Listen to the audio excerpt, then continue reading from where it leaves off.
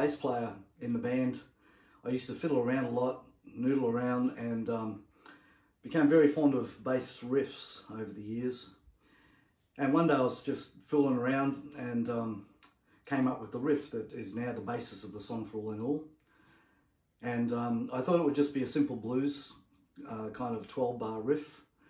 And but then it kind of grew because I had been listening to some old blues, a lot of which is kind of gospel in its lyric orientation. And so I started playing the same riff and the chords on a guitar, and out came the lyrics. And then I came to the conclusion that a 12-bar blues wasn't really going to be the thing. Particularly the chorus, it was going to be extended, so it's a 16-bar blues. But this song's about hope. It's about the joy of a life that's changed for the better. And really it's about the blues not depressing us. A lot of people think blues is depressing, but this is a joyous blues song, and